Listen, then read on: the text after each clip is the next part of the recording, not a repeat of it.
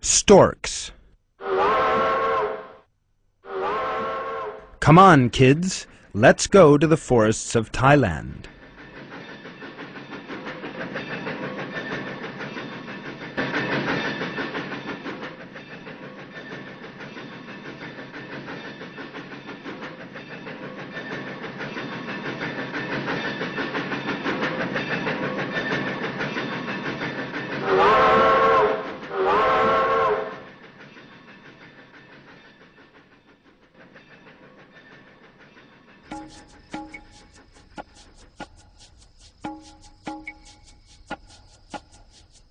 It's really hot here.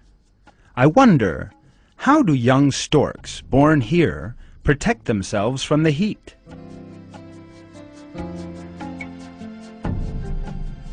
They survive with the water that their parents bring them in their bills. Look at the mother and the father stork. They are pouring the water over the chicks that don't have their feather yet. This cold shower makes the chicks comfortable for a little while, but it is not enough. The chicks also need shade.